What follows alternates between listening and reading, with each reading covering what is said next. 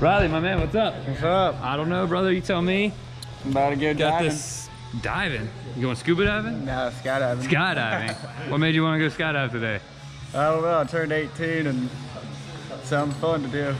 First thing you're doing as a adult now? Uh-huh. You already got that tattoo, right? Nah, I might get one of those. No, we're not, Mom, Dad. Not getting tattoos. Wink. So, man, you excited? You nervous? How you feeling?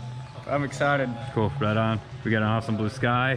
You got an okay and somewhat instructor. Yeah. So let's go have some fun. What do you say? Let's go do it. All right, brother. See you up there. Woo!